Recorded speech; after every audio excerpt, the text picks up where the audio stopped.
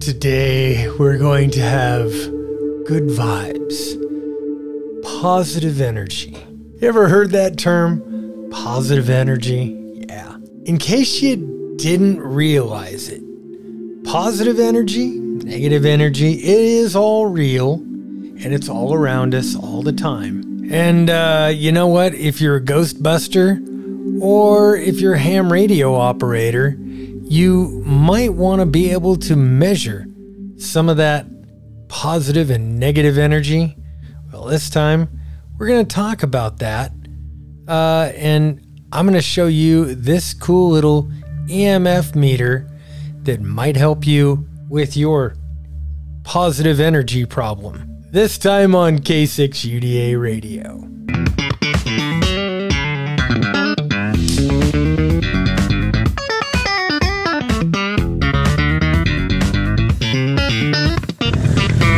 Let's do this. All right, guys, welcome back to the show. What if I told you that there was RF sprinkled all throughout here? Electromagnetic fields, magnetic fields, electrical fields, RF fields. What would you say? Yeah, I would too. Anyway, guys, this time I've got this little device here. This is supposed to measure the EMF fields, the magnetic fields, the RF fields, and show me where I might have some interference. We're going to take a look at it, and I'll let you know exactly what I think of this thing. Is it worth your money? Is it worth your time? Is it a good tool to put in your toolbox for ham radio or even prepping? Now, first of all, this thing is about the size of an average handheld radio. On the bottom here, this is how you charge it. USB-C, very, very smart, and it's got a pretty flat battery inside. I thought that that other slot there was going to be something for a SD card, but nope, it isn't, so you don't want to put one in there. All right, turning this thing on. It's a decent display. It's not a wonderful display. A little bit cryptic there. I'm sitting here in Studio A. There's all kinds of stuff going on right now. I've got computer running. I've got cameras running. All this stuff is throwing off some EMF, and that's what we're measuring right now, is the electromagnetic energy. Now, when you get tired of that incessant beeping after about 15-20 seconds, you can always turn that off, which is a godsend. Now, position number 2 is magnetic energy, and position number 3 is RF.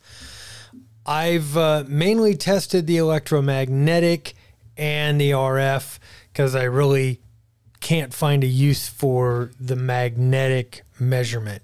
And before you big brain types start getting on me about not knowing what the hell I'm talking about, yeah, you're right. I don't know what the hell I'm talking about. I'm just a dumb cop. I'm not a scientist. The bottom set of buttons on this thing toggle between normal and peak readings. That's it. That's all the controls. Hey, I just thought of something.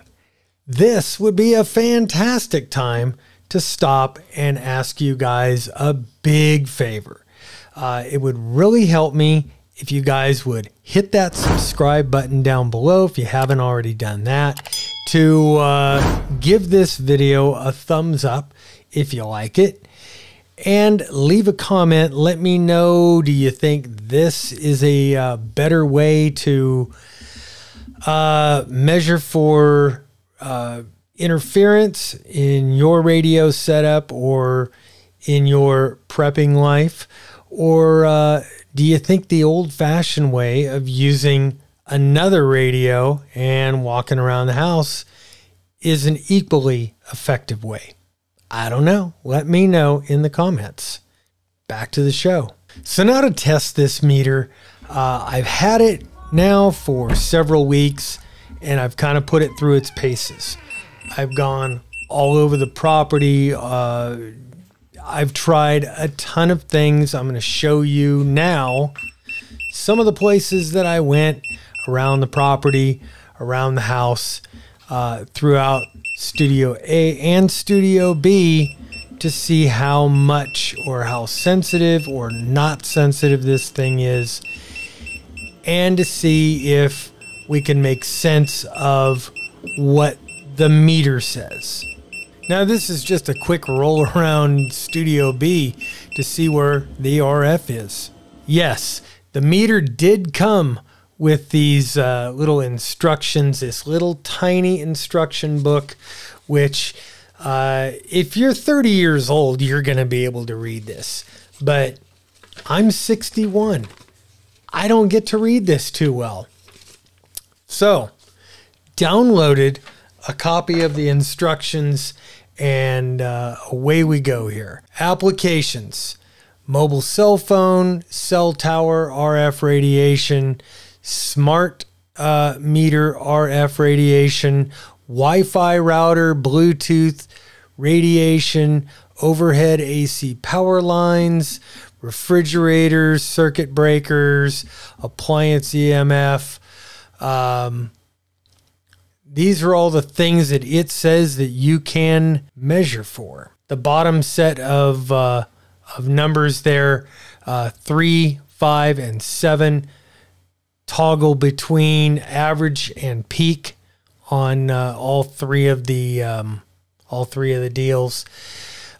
Press number 1, a short press, and that'll turn off that incessant beep that seems to be going on all the time. In radio frequency mode, and that's basically putting out or measuring whatever you're putting out on your antenna, measuring what may be coming in to your shack.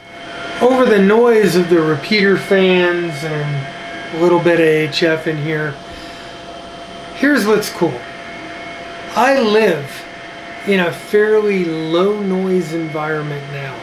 Unlike when I was in the People's Republic of California, man, I had a constant S8, S9 noise level. It was horrendous the last couple of years.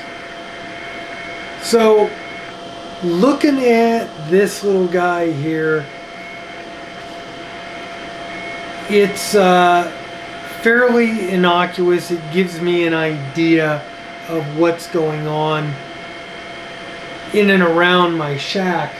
I do have some RF issues inside the shack.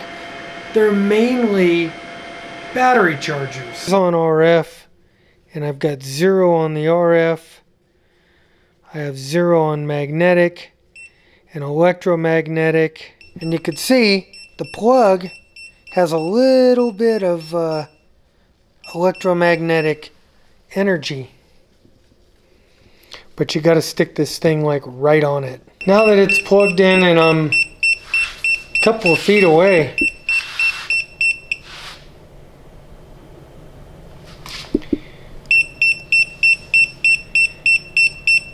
over 66 micro whatever they are RF energy here. Right on it. Yep.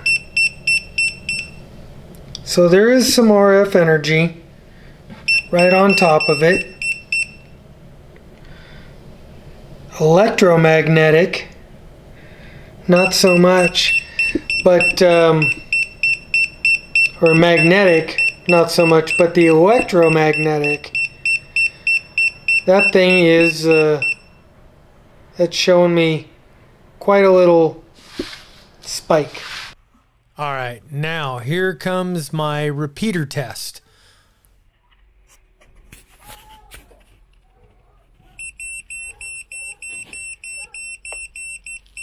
Okay, 6 UDA testing. 1, 2, 3, 4.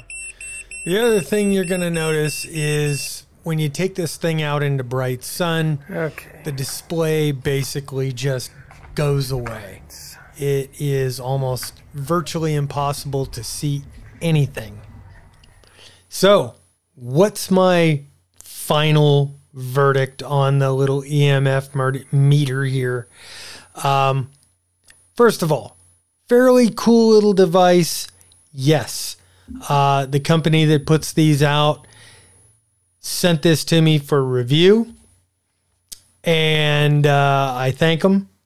But what I promised them is an honest review. And although it is fairly cool and it does work as advertised, the instructions are a little bit on the cryptic side. Doesn't really explain clear and concise what is safe exposure, what is unsafe exposure. You know, you turn that thing on and it starts beeping all of a sudden, and then all of a sudden it's not beeping. And then it gets a little bit closer, a little bit closer, and at 50, it starts beeping again. So I don't know what that means. And then I turn off the beep because I get a little bored with it, and it's annoying. Yes, it does pick up RF. It does pick up all the stray RF. It picks up all the stuff in your house, the refrigerator, the light switches, the cameras that are on, the computers that are on. The company wanted me to share with you a promo code, and here's the promo code somewhere in here. Well, actually, I'll put it in the description. Promo code is in the description. You could buy it on Amazon. There are much cheaper versions of a EMF meter on Amazon that you can buy. Do you need one of these? No, you don't need one. You can use a shortwave radio, a portable shortwave radio, pretty much do the same thing. You could set it up for the frequency that you want to test for and run around your house and see what interference you get on at a different frequency or whatever. This does make it easy. It gives you a nice visual representation as you run around the house. And if you have the speaker off, it doesn't make a whole lot of noise. Makes no noise if you have the speaker off. That's a good thing. It's very easily rechargeable with USB-C. It does give you a couple of handy little controls. The electromagnetic field, or electromagnetic fields. It gives you magnetic energy. I guess that's for like microwaves. So if you want to see how far out your microwave is casting its evil rays, this will do it. And then the RF energy, the radio frequency stuff, which we're all very much more concerned about.